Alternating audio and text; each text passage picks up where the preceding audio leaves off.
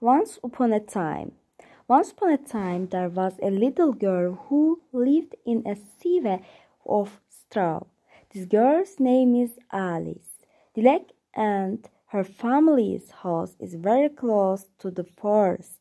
When they went out for a walk as a family, they sometimes saw the wild horses and sometimes the deer. One day, Alice went out to the garden and started to play.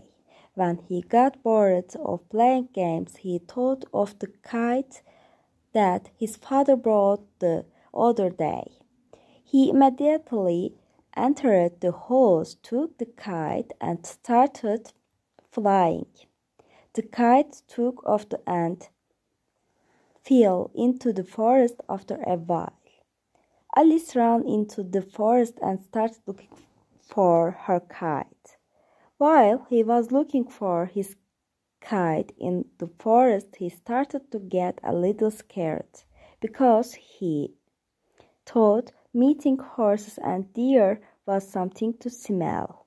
After wandering around for a while, Alice saw that her kite was left in the tree.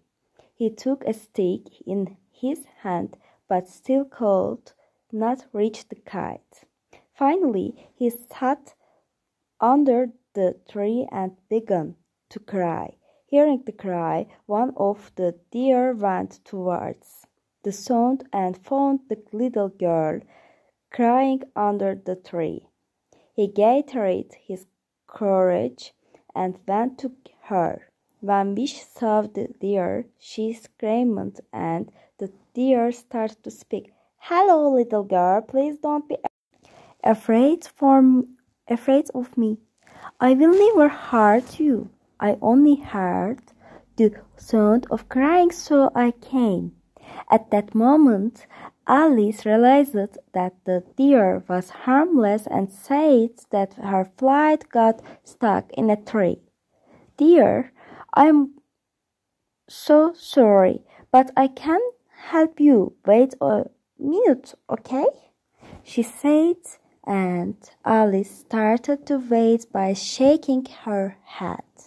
The deer cried out very loudly, and a few minutes later a bird flew and landed on the deer's antlers.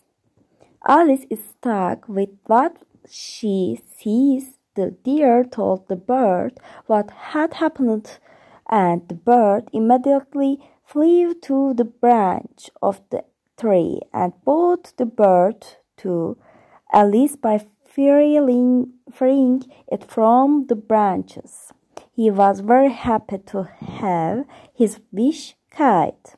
He thanked the bird and the deer very much. He apologized profusely because he did not know them and approached them with prejudice. The bird and the deer hugged the girl and said goodbye. After that day, Alice, deer, and bird became very close friends.